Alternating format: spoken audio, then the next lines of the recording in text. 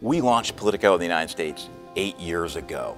We didn't know what it would become. It's been successful beyond anything we had imagined, but we did have an idea, and that idea was, if you seek to dominate a story with the best reporters and the most intensive focus, you will succeed. What we care is that we are connecting with the most important people in the world of politics and policy making. Our ambitions for Politico Europe are to build the dominant news organization on the continent for European politics and policy making. We're going to be based in Brussels, but we expect to be a dominant voice in all the major European capitals at this critical moment in European policy making. This newsroom will be international in character and international in staffing. This is not going to be an American publication, it's not going to be a German publication, it's not going to be a Belgian publication.